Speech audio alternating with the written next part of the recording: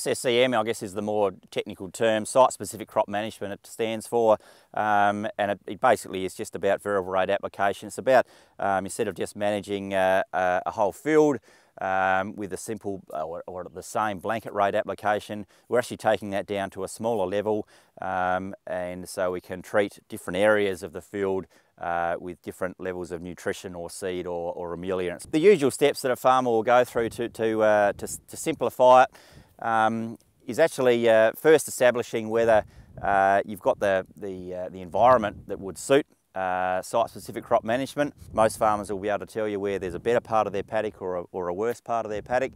And so once we've established that, yeah, okay, there is some variability that does exist, things like yield maps are often the first port of call. Things like electromagnetic conductivity surveys, NDVI, so just different layers of information that can identify where variation exists in a field, and then taking the next step and going, okay, what's driving that variation? Usually soil tests or tissue tests are going to help us sort of work out A, what the constraints are, what's meaning that there's a lesser yield here or a higher yield there, and then B, also giving us an idea about the levels of nutrition that exist in the soil, and from that we can then go and formulate a plan for what to do with the issue that exists in the poor areas.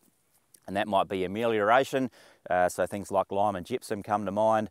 And then we can also go down the path of variable rate nutrition or seed rate application. So if an area has a low level of phosphorus, we can go and put more there, and if an area has a high level of phosphorus, we can take out what we were going to put there and put it in the low area. And then obviously at the end of the season with a yield map, we can come back and actually do some assessments and just work out, have we made some good decisions with the site-specific crop management.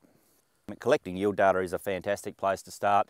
Most harvesters these days that growers are using have the ability to yield map. Not all of them are actually plugged into a GPS to ensure that happens, so absolute encouragement to growers to make sure that happens, collect that data.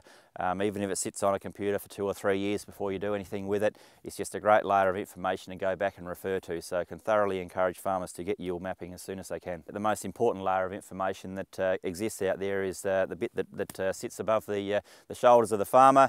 They've been over their paddock for the last 30 years or so, so just having an understanding about what is driving that variation is very important, with that local knowledge and what the father and the grandfather knew many, many years ago.